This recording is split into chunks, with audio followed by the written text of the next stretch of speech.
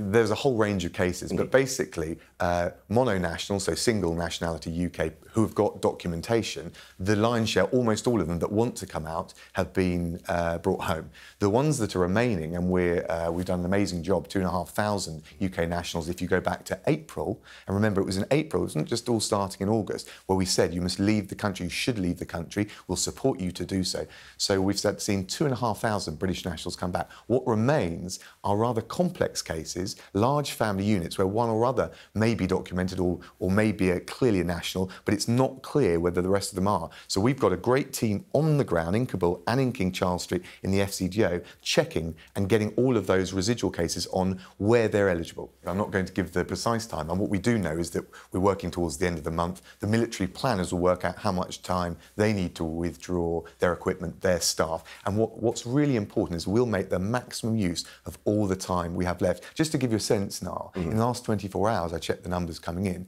we've secured 2,000 back to the UK. So the system is operating at full speed, at full capacity, and we'll use every last remaining hour and day to get everyone we can back. The British nationals, the Afghans who work so loyally for us, we're getting the achieving scholars back, also women's rights defenders and journalists. Some of the reporting, some of the assertions you just put to me, just not true. But we were focused overwhelmingly on securing the airport, making sure, and I was engaged in meetings, the stuff about me being lounging around on the beach all day, just nonsense. The stuff about me paddleboarding, nonsense. The sea was actually closed. It was a red notice. I was focused on the COBRA meetings, the Foreign Office team, the Director and the Director General, and the international engagement. And as a result of the actions of the government, 9,000 people, British nationals, Afghan workers, were secured back to the UK.